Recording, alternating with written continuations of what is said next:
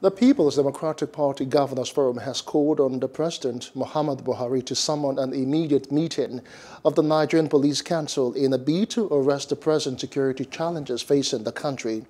The chairman of the forum and Governor of Sokoto State, Waziri Aminu Tambuwal, made this known while reading the communique of the forum's one-day summit held at the International Institute for Tropical Agriculture in Ibadan.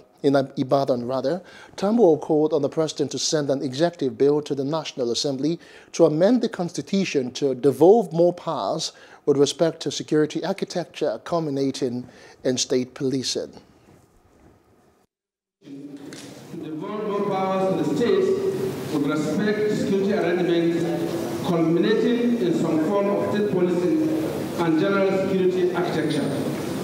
In the interim, Mr. President should summon an immediate meeting of the Nigerian Police Council, which comprises Mr. President and all state governors and other critical stakeholders to evolve and implement strategies to combat the present threats to our nation.